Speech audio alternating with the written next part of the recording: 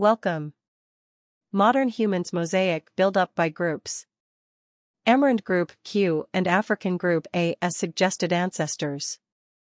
Presented as examples of groups are the frequency maps of the Y-DNA groups Q, purple to the left, and A, red to the right. In other videos I report fundamental proofs that prove that Amerind Q, purple, is the ancestor of all modern humans. Historically, consensus presents African A, alpha, red, as ancestor, but until today consensus could not report similar fundamental proofs, as it could report for Q. When consensus first presented A as ancestor, some if not all of the fundamental proofs and the needed markers did not exist yet, or results were not sufficiently available or verified. Amerind group Q. Q covers over 80% of the area of South and North America with a very high frequency of over 60% as well as an exceptionally large part of the world with a lower frequency. When the Q coverage is expressed in inhabitants, I estimate this coverage as much more than 80% in the case of the Americas, because the area where the Q frequency drops is Arctic, subarctic or very cold and its vegetation is coniferous forest. No other group comes close to achieving a similar, extensive and high-frequency coverage of the world as Q does. This is certainly a feat that the ancestor of all humans should feature, and Q is the only one that features it. Zoom in on Europe. Presented leftover Q, red to rose, in low frequencies in Europe. I speak about leftover Q because the origin Q is a very old group that underwent several turnover events from more organized or more warfare-oriented hybrids after seemingly Q populated most if not all of the world. Since Q in Europe regards lower frequencies that also do not cover very large, continuous areas anymore, Q in Europe does appear only limited in the world map, which starts presenting frequencies only starting from 2% frequency. This makes Q seem absent in Europe, while it is not. Presented are four groups: Ancient DNA Research, David Reich, green, red, blue and brown, of which at least two are boomers or groups of Y-DNA R1, Romeo 1, that appeared roughly 8,000 years ago in Western Eurasia. Since the boomers are hybrids, and since hybrid groups can differ very much from one to another, because they can be of different making, these four groups are very different in an unexpected and for biology atypical way. There are indications that the four groups are hybrids arriving from the Americas by different routes.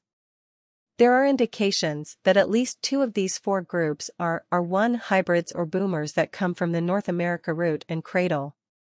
HaploGroup R1a, Y-DNA, Eupedia.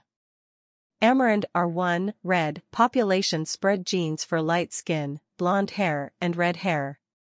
JM, when a group, like R1 has emphasis on Iceland and on the western parts of Great Britain, this is already an indication it is Amerind and came through the North Atlantic route. There is now strong evidence that both R1a and R1b tribes during the Bronze Age contributed to the diffusion of the A111T mutation of the SLC24A5 gene, which explains approximately 35% of skin tone difference between Europeans and Africans, and most variations within South Asia. Since these four groups were mixed before 4,000 years ago, and that this happened most probably during the Western Eurasian turnover that is led and dominated by R1, this is one more indication that no Africans were involved in the population of Europe with modern humans. There is plenty of evidence the actual morphologies like these of Boitai, Yamnaya, Sintashta, etc. people and all other Western Bronze Age cultures were there right away after the mass appearance of these groups. Their animals and animal-oriented cultures were there right away as well. Morphology, extra white skin, animals, location points to non-African origin and to the Arctic Yenisei River entry, Route 1, which is the preferred entry of Amerinds and hybrids Amerind alike, especially when they bring their larger animals, which they heavily depend on, with them. The time is way too short for any evolution from special dark skin to special white skin and the development of the mutations mentioned above that are brought from the North America route and cradle. Further between 10,000 and 4,000 years ago, there were no Neanderthal anymore, and any eventual African would have been turned over by the mass turnover events that are clearly shown here and proven by ancient DNA research. David Reich. First there was Q, and then there was I, G, and H, and next came the Amerind boomers R1 and overturned all of them. No African groups appeared in between, and if they had they would have been overturned just like all others. What had taken over and was left was a more recent Amerind DNA, or Native American DNA.